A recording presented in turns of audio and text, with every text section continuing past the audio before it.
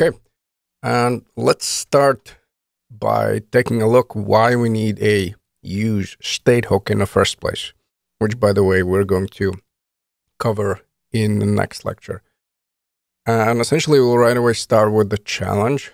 So I want you to navigate to the file, basically a component, and create a count variable.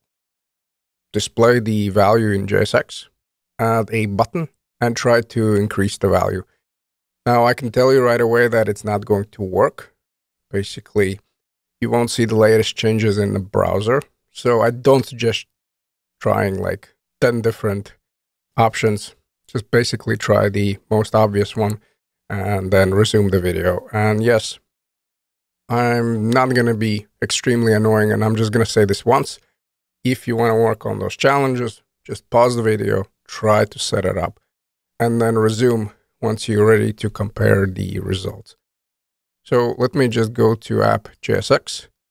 Let me check that I'm getting the right component. Again, we're looking in the tutorial. We will start with 0, 1 use state, star, and then the arrow example. So let me navigate over here, close, and somewhere here I'm going to create my count variable. So I'm going to go with let count is equal to 0. Beautiful.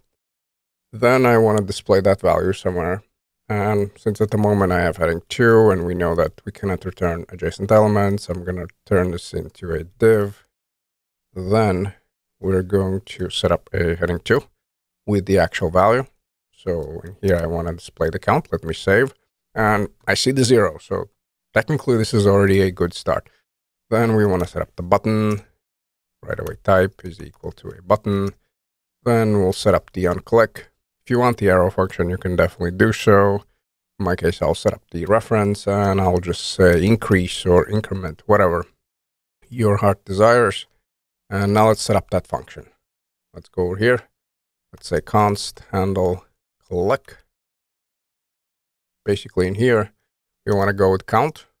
Count is equal to count plus 1, correct? And let me right away even console log, and you'll see that technically everything works, but we won't say anything in the browser. Sorry for the spoiler.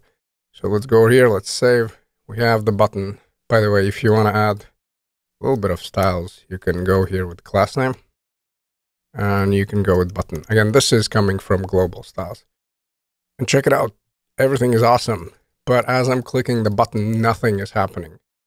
And actually, if I take a look at the console, I can see that my logic works.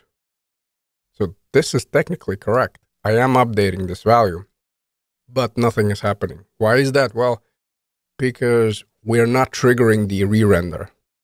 Something we're going to do with use state hook. So even though this logic is awesome in vanilla JS land, it's not going to work in React.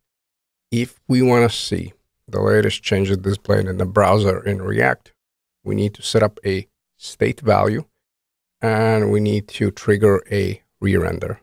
And in the next video, we're going to cover how we can do that using use state hook.